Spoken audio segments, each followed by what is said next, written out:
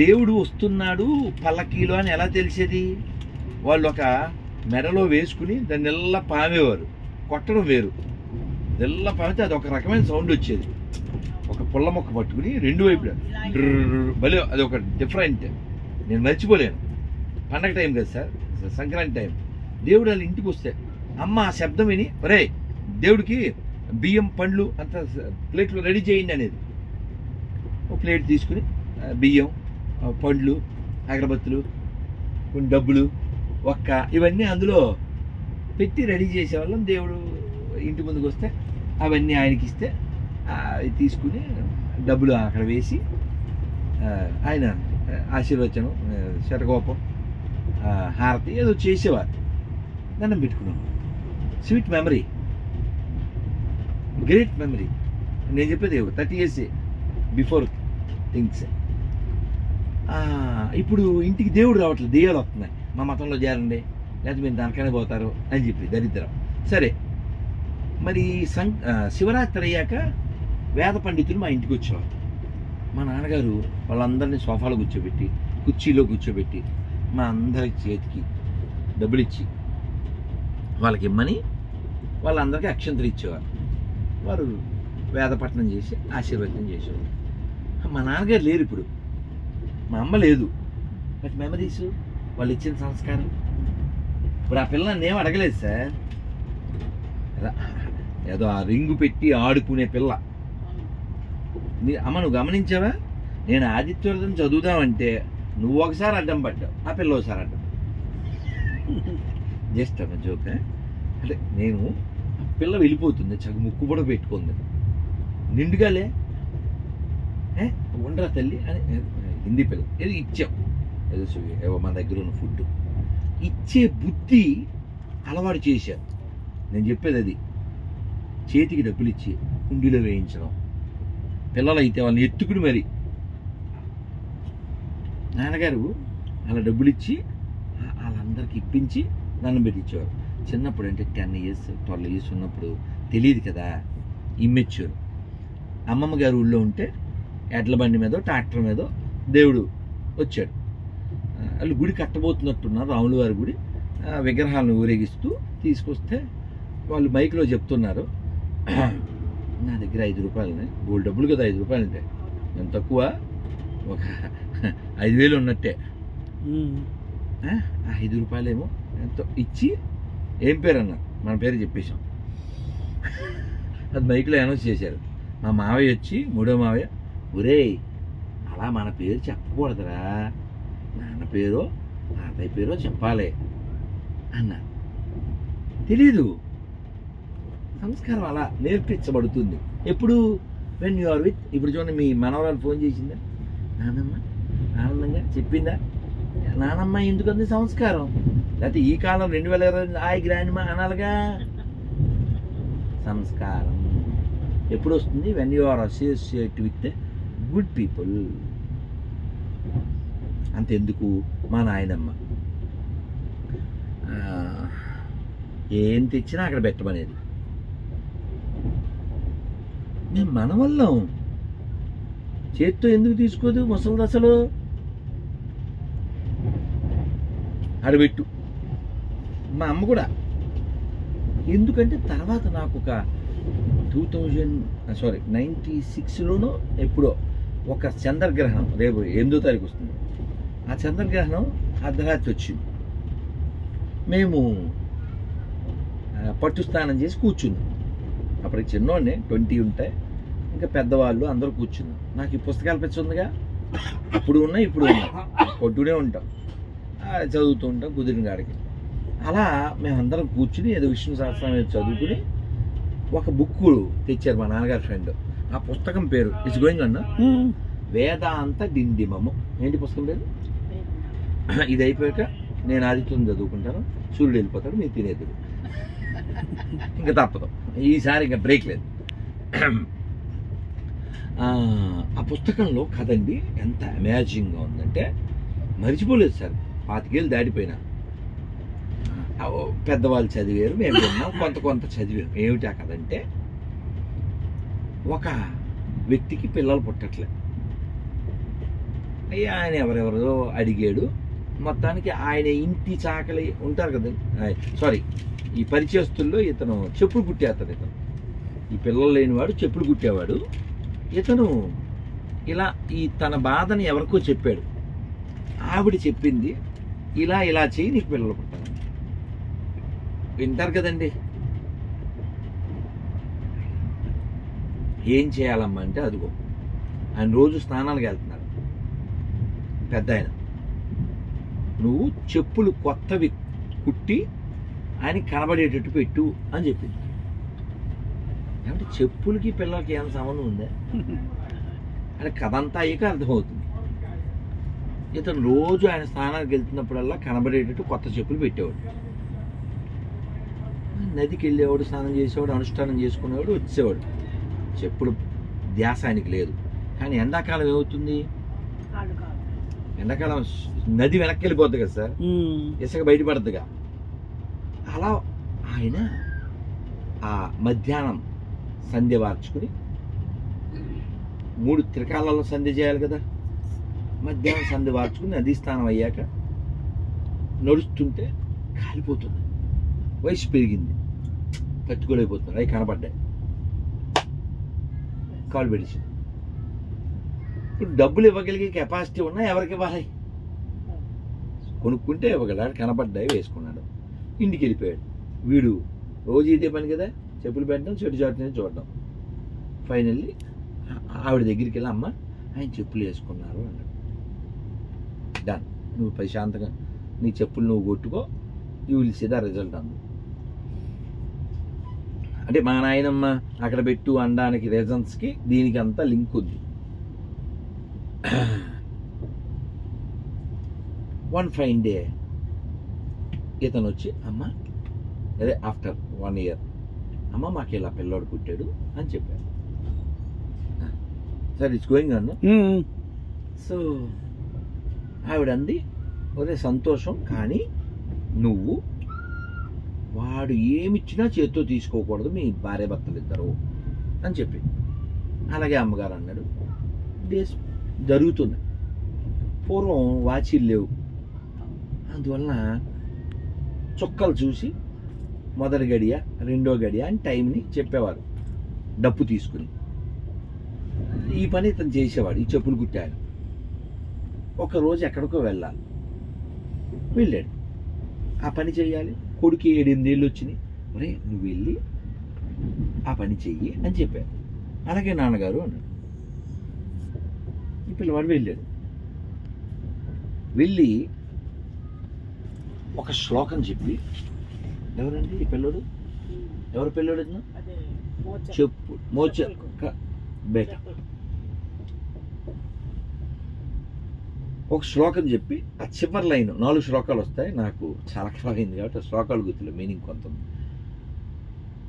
జాగ్రత్త జాగ్రత్త నరులారా, ఇంకా ఎంతకాలం జీవిస్తారు, ఎంతకాలం నిద్రపోతారు, మేలుకోండి, మీ గమ్యాన్ని చేరుకోండి. మానవ జన్మ వచ్చినందుకు యోగ సాధన చేసి భగవంతుని చేరుకోండి. మృత్యువు మీ సమీపానుంది, జాగ్రత్త జాగ్రత్త, అది ఎప్పుడు కబలిస్తుందో తెలియదు, జాగ్రత్త జాగ్రత్త. ఇలా 4 శ్లోకాలు చెప్పాడు, 4 జాములు. మొదటి శ్లోకానికి రాజుగారు ఇంకా నిద్రపోకుండా కూర్చున్నాడు. అన్ఎక్స్పెక్టెడ్ థింగ్ కదమ్మా అది. చెప్పులు కుట్టుకునేవాడు కొడుకు ఏంటి, డప్పు కొట్టి వెళ్ళాల్సినోడు మొదటి శ్లోకం చెప్పగానే ఆయనకి నెక్స్ట్ 3 జాములు గడవాలిగా, అంటే ఇంకో 3 శ్లోకాలు వస్తాయి. తెలివైనోడు కదా రాజు. కూర్చున్నాడు, నిద్రపోలే. 4 జాములు అయ్యాక అప్పుడు పడుకున్నాడు. ఆయన మామూలుగా లేవాల్సిన టైము పడుకున్నాడు. పడుకుని లేటుగా లేచి అప్పుడు సభకు వెళ్ళాడు. వెళ్ళి భటుల్ని పిలిచి వాడిని తీసుకురండి అన్న. ఏమంటే మన ఇంటి పోలీసులు వస్తే మనం, వీడు ఊరిల్లు వచ్చాడు పొద్దున్నకి. మీరు అన్నాడు, రాజుగారు తీసుకురమ్మను. మా ఓడు ఏమన్నా చేశాడా అని యాక్చువల్గా వీడు అబద్ధం చెప్పేశాడు. రాత్రి ఎవర్రా డబ్బు కొట్టి టైం చెప్పిందా, నేనే చెప్పాను అన్నాడు. భయం కదా, పిల్లోడికి ఏమన్నా అవుద్ది, ప్రేమ కదండి. ఎవరు చెప్పారు నాకు తెలుసులే, రాజుగారు నిన్ను మీ అబ్బాయిని తీసుకురమ్మని అంటే ఆవిడ ఏడుస్తుంది. వీడు ఏం బతిమాలుతున్నాడు. తీసుకురమ్మన్నారు, వెళ్ళిపోయారు. వీళ్ళ భయం వీళ్ళది, ఏం చేస్తారు, వీడు ఏం మాట్లాడాడు అని అట్లా అనుకుంటూ పాపం తండ్రి ప్రేమతో ఆడికి వెళ్ళాక రాజుగారు ఆ పిల్లోని పిలిచి శాలువ కప్పి వాడికి ఒక దండేసి ఇంత ప్లేట్ నిండా బంగారం వజ్రాలు పండ్లు స్వీట్లు హాట్లు అన్నీ ఇచ్చి చాలా సంతోషం, ఇలాంటి వాడు నా రాజ్యంలో నీలాంటి వాడు పుత్రుడైనందుకు మా కళ్ళు తెరిపించాడు వీడు. ఇతనికి ఏమర్థం అవుద్ది, మా ఊరిని ఎందుకు పోతున్నారో కూడా తెలదు. మొత్తం రాజుగారు ఆనందపడ్డారని రిలాక్స్ అయ్యాడు. ఏనుగు మీద కూర్చోబెట్టి తీసుకెళ్ళాడు. ఇంకా ఎక్సైట్మెంట్ కదా. ఇంటికి వచ్చేసారు రాజుగారు, మేళతాళాలు, ఏనుగు, అంబారి. ఆ పిల్లోడు ప్లేట్ తీసుకు దిగి, అమ్మా రాజుగారు ఇవన్నీ ఇచ్చారమ్మా మనకి అని ఇచ్చాడు. ఇంకా ఆ పిచ్చి తల్లికి కూడా ఈ జనం, ఏనుగు, ఆడావిడి సంతోషం. తీసేసుకుంది. అది అలా లోపల పెట్టిందో పెట్టలేదో ఈ పిల్లోడు కింద పడ్డాడు, శరీరం వదిలేశాడు. అమ్మ నోరు ఎలా తీస్తుంది చూడు, చెప్పండి. అమ్మ ఆశ్చర్యం. ఎవరైనా నోరు తెరుస్తాం.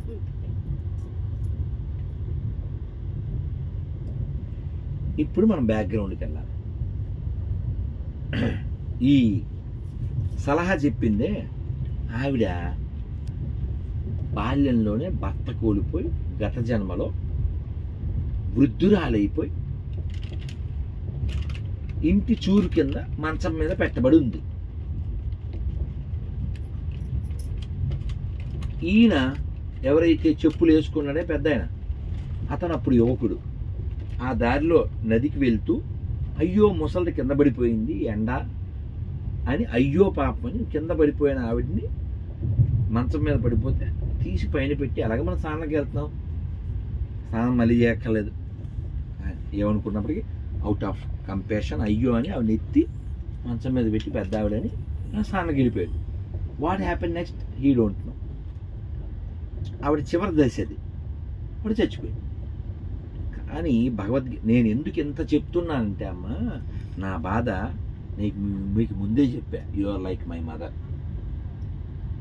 మా అమ్మ చనిపోయేటప్పుడు 1 month నేను మా ఇంట్లో ఉన్నా. మే 3 వెళ్ళాను, జూన్ 3 నెల రోజులు రోజు జపం చేశాం. మా అమ్మ చిన్న మనవరాలు అంటే మా చెల్లి చిన్న కూతురుతో సహా, మా అన్న చిన్న కొడుకుతో సహా, 4 ఏళ్ల పిల్లలు, 3 ఏళ్ల పిల్లలు కూడా అందరూ జపం చేశాం. హరే కృష్ణ హరే కృష్ణ కృష్ణ కృష్ణ హరే హరే, హరే రామ రామ రామ హరే హరే. జపం ఉంటే కాదు, భగవద్గీత రోజూ చదివాం, రోజు భాగవతం చదివాం. మా అమ్మకి చాలా ఇష్టం రామనామము రామనామము రమ్యమైనది రామనామము అంటే ఇలా ఇలా అనేది. చివరికి 1 వేలు మాత్రమే ఇలా అనగలిగేది ఫైనల్ స్టేజ్లో. అలా రోజు జపం, భజన, కీర్తన, హారతి, భగవద్గీత, భాగవతం ఇంకిదే పని. 1 month ప్యూర్లీ మా అమ్మ దగ్గరే ఉన్నాను. Final day she suppose to leave the body. పిచ్చోళ్ళం కదా, పిచ్చి ప్రేమ, మా అమ్మ ఇంకా ఉంటుంది, ఈ ప్రేమలోనే ఉన్నాను నేను. పని చేయదు కదా. అతను వచ్చాడు డాక్టరు, సరే తీసిపోవాలి బయటికి అన్నాడు. ఏమిటో ఉంటుంది అనే ఫీలింగ్ తప్ప వెళ్ళిపోతుంది బుర్రే లేదు మాకు. సరే ఆ చాపతో తీసుకొచ్చేసారు బయట. అందరూ గట్టిగా హరే కృష్ణ అని చెప్తూ ఉన్నాం. మా పెద్దన్న కొడుకు వాడు ఇంకా చాలా గట్టిగా చెబుతూనే ఉన్నాడు. చూసారు నేను అలా చెబుతుంటే అక్కడ శ్మశానం వచ్చింది. ఎందుకు పోయించాడు సార్ చెప్పండి. శ్మశానం సార్ అది మన ఫైనల్ డెస్టినేషన్. ఓకే ఎనీహౌ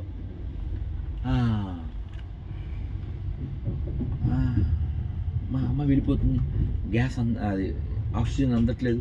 మా తమ్ముడు వచ్చి అది పెట్టాడు. అమ్మ అంటున్నాడు, ఎగబీల్చుతుంది. మేము మంత్రం చెబుతున్నాం, ఇంతే తెలుసు. కానీ నాకు తెలియదు మా తమ్ముడు తర్వాత చెప్పాడు. ఆ టైంలో వాడు మా అమ్మతో 5 సార్లు అమ్మ గోవింద చెప్పు అన్నాడు. గోవింద చెప్పు అంటే 3 సార్లు అని శరీరం వదిలింది. ఇదంతా ఎందుకు చెప్పాను?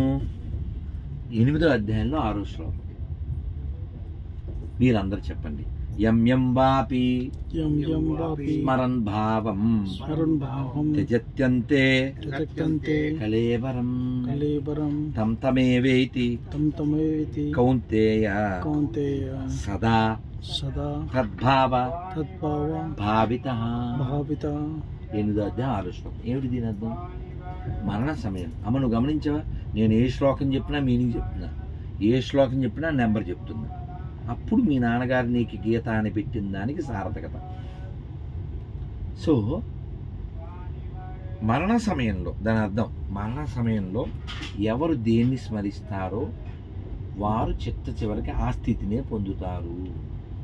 ఇది భగవద్గీతలో ఆ శ్లోకం, 8వ అధ్యాయం 6వ శ్లోకం. మా అమ్మ ఏం స్మరించింది? గోవింద స్మరించింది, విన్నది. నేను ఎవరినో ఆవిడికి క్యాన్సర్ అని కన్ఫర్మ్ అయ్యాక ఒక పెద్ద ఆవిడికి ఫోన్ చేసి, అమ్మ యాజ్ ఈ సన్ నేనేమన్నా చెయ్యాలా, ఇంకేమన్నా చెయ్యాలా, షీఈ్ గోయింగ్ టు లీవ్ అని అడిగా. అంటే ఆవిడ చెప్పారు, మిమ్మల్ని అన్నారు కదా ఇంకా అన్నారు. కానీ నేనేం ఫీల్ అవుతా అంటే, ఎంత చేసినా అమ్మకి తీరదు కదా. భగవంతుడు అంతటి వాడు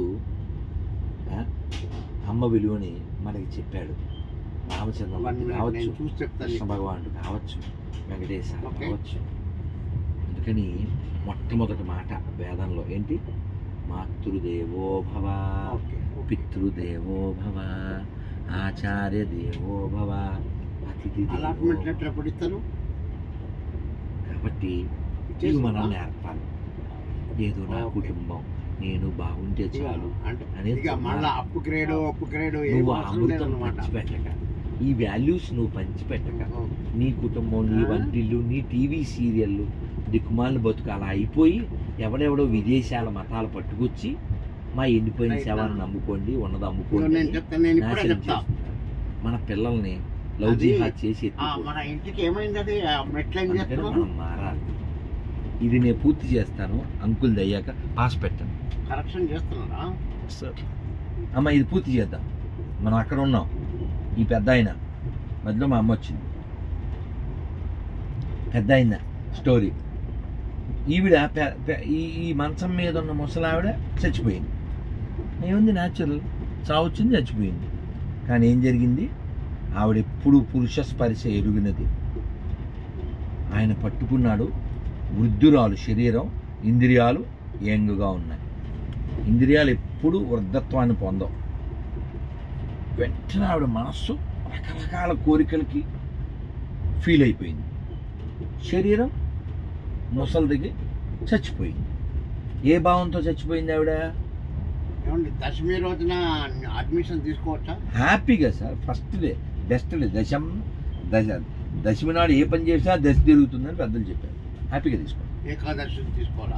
దశమి is good, no doubt about it. You can go for the Ekadashi also, but Dashami is good to start anything, శాస్త్రం అది. సో ఎక్కడ ఈ పెద్ద ఆవిడ చచ్చిపోయింది. Sir can you pass 2 minutes? Will complete this నా. I don't. It's very urgent, then you can hello pass. నానా so okay. So ఈవిడ భావం ఏమిటి? చాలా అనుభవించాలనే భావంతో చనిపోయింది. మరి భగవద్గీత ఏం చెప్పింది? ఎంఎం బాపి స్మరణ భావం. ఆవిడ భావానికి తగ్గట్టు జన్మ వస్తుంది. అనుభవించే జన్మ ఏమిటది? ఆ కోరికలన్నీ అనుభవించాడు, వేసే పుట్టింది. బట్ ఆవిడకి పూర్వజన్మ స్మృతి ఉంది. వీడు కదా నన్ను ముట్టుకున్నాడు, వీడి వలన కదా ఈ జన్మ వచ్చింది. So I have to give a tit for tat. పుణ్యానికి పోతే పాపం, కానీ తప్పదు. కర్మ, it will effect on any one at any time. So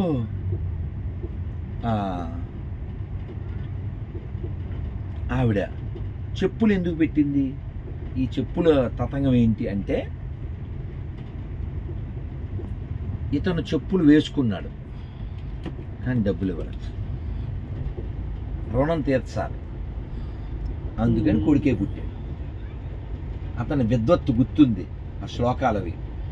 ఆ విద్వత్తు మాట్లాడిచ్చింది, రాజుగారి చేత బహుమానం వచ్చింది. అది వాళ్ళ అమ్మకి ఇచ్చాడు, వదిలేశాడు. అమ్మకి బాగా అర్థమైందా? అందుకే పిల్లలు ఏమన్నా ఇస్తే అక్కడ పెట్టు అనడానికి కారణం రుణం తీరిపోతుందేమో అని భయం. అందుకే పుత్రుల్లో రుణపుత్రులు అని ఉంటారు, గురుపుత్రులు అని కొందరు ఉంటారు, సేవాపుత్రులు అని ఉంటారు. నాన్నని గురువులా చూసేవాడు ఒకడు ఉంటాడు. నాన్నగారు కాళ్ళు కడుక్కొని, నాన్నగారు భోజనం ఒకటి ఇచ్చాను, నాన్నగారు టవల్ తీసుకొని, నాన్నగారు కాళ్ళు అక్కడ వాడు 24 గంటలు సేవ సేవ సేవ. గతంలో వాళ్ళ నాన్నగారు గురువు అయి ఉంటాడు, వీడు సేవకుడే ఉంటాడు, లేదా యజమాని అయి ఉంటాడు, వీడు సేవకుడే ఉంటాడు. ఇప్పుడు తండ్రి కొడుకులు అయిపోయారు. కొందరు శత్రుపుత్రులు ఉంటారు, ఏం చెప్పినా చేయడు, అది ఏం చెప్పినా చేయడు. నాన్న ఎటువంటి తిండి అంటాడు. చాలామంది తండ్రులు ఆ కంప్లైంట్లు నాకు తెలుసు. శత్రుపుత్రులు, గురుపుత్రులు, సేవాపుత్రులు, ఇలా రకరకాలుగా రుణపుత్రులు. ఇదిగో ఇది ఇప్పుడు లాస్ట్ మనం రుణం తీరిపోతాం. ఇంత ఉంది. ఇవన్నీ మనకి తెలియాలి. ఎప్పుడు తెలుస్తాయి? మనం ఏదో గేమ్స్ ఆడితే తెలియదు. అందుకని చెవులు వాడాలి. నువ్వేమనుకో, నువ్వు మా అమ్మవే, అందుకని చెప్తా, అంతే, ఆపే.